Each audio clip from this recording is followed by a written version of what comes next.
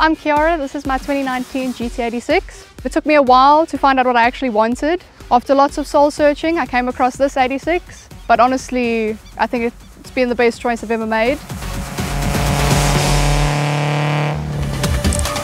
Dream, search, drive. Cars.co.za. Keep your adventure alive, because when it comes to finding the right part at the right price, there's just no place like Midas for the love of cars.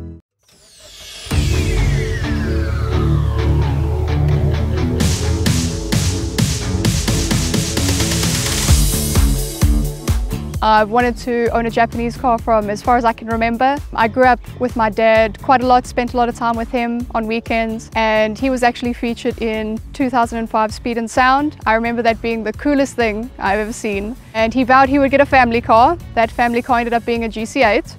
Eventually, years later, I think it made 260 wheel kilowatts with me in the car seat in the car. So it's kind of just been a natural progression from there.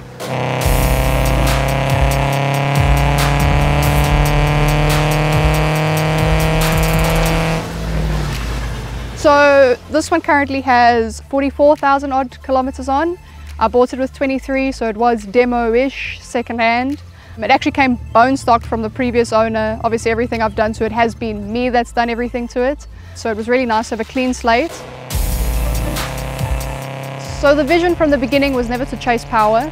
That wasn't ever a thing. It was actually just to build on what Toyota and Subaru had as a base, as a foundation, and to just upgrade it from there. So I've done suspension modifications, so from the stock suspension it's actually now got Koni dampers and HR lowering springs.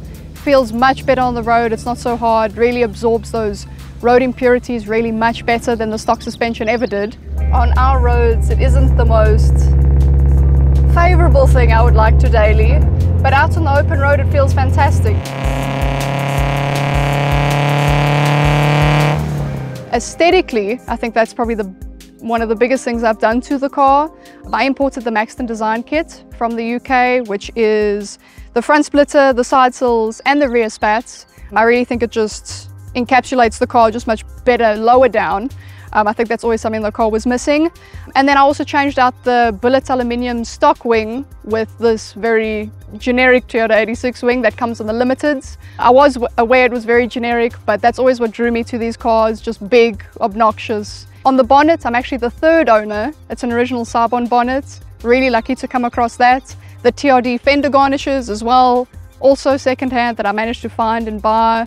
Performance-wise, the block and everything's completely stock, but I've changed the intake manifold, which is actually an OEM Toyota aluminium intake manifold. Other bits and pieces, I've done the Grimspeed air intake, which also I managed to find locally, was very lucky with that. I've done custom unequal length headers. These cars are quite raspy if you don't do things correctly. So it's got one resonator and two silencers, and it meets at the back with 127mm tips. I really wanted to round off the rear end just with something as obnoxious as the wing. So it really did tie in nicely, sounds fantastic. Tune-wise, I got it tuned at RBTS Racing. Like I said, not pushing lots of power. It's done 111 wheel kilowatts now with the EcuTech tune. It was really overkill with what I needed it for, but I think it sets a nice base if I want to do anything further. But at the moment, the car's staying NA. I really wanted to keep it true to what it is, a fun, underpowered sports car, you know, fun at low speeds.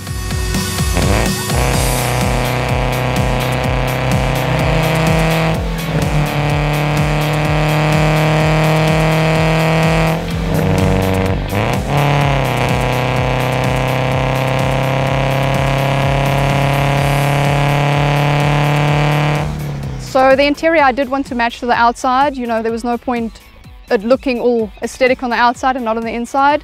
So I did replace the steering wheel with a Alcantara and carbon fiber Speed Factory steering wheel. That's also paired with the two 4-point Sparco harnesses, which I've installed in the driver and passenger seat. The Sparco pedal set as well, and I really wanted to keep the Sparco theme, so it does have the Sparco toe strap as well. So at the moment I feel like it is really rounded off. The only thing I would maybe change is obviously the wheels. Looking for original wheels somewhere. But yeah, I would say that's really the only thing. Everything else has pretty much turned into everything I could have hoped for.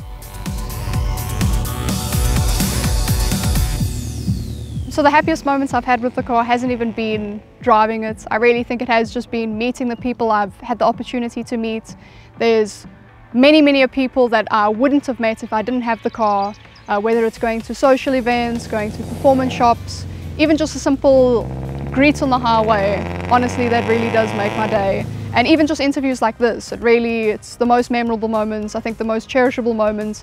And yes, I've got moments where I drive the car by myself and it's absolutely amazing. But at the end of the day, I think the car scene is about the community, and without that, there would be nothing else. Even through the harsh moments of things not always working out, at the end of the day, there's no place I'd rather be than the journey I'm on with the car.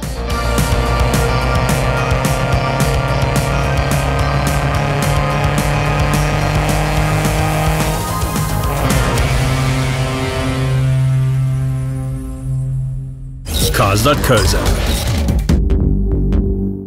Not only is Cars.co.za the best place to find your dream car, but it's also the easiest place to sell your current car. Check out the sell car section on our main website. Simply list your car's details and all of our dealers will take bids on your car. You just choose the highest price. Boom, your car's gone. On to your next one. Right, thanks very much for watching the video. Okay, I think I'm done. Yeah, I'm finished now. Keep your adventure alive, because when it comes to finding the right part at the right price, there's just no place like Midas. For the love of cars.